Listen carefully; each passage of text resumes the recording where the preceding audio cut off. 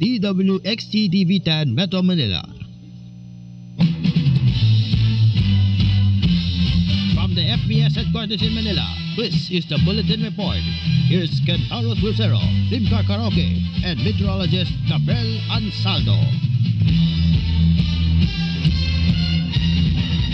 Good evening, folks. Today is Friday, September 29, 1989. I'm Ken Carlos Lucero. And I'm Lim Karaoke. And tonight's big stories on Bulletin Report.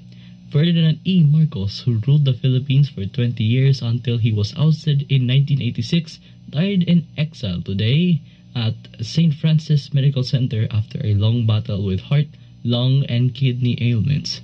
He was 72 years old. A hospital spokesman, Eugene Tiwanak, said Mr. Marcos died of cardiac arrest shortly after midnight. The former Philippine president has been hospitalized for nearly 10 months, often comatose.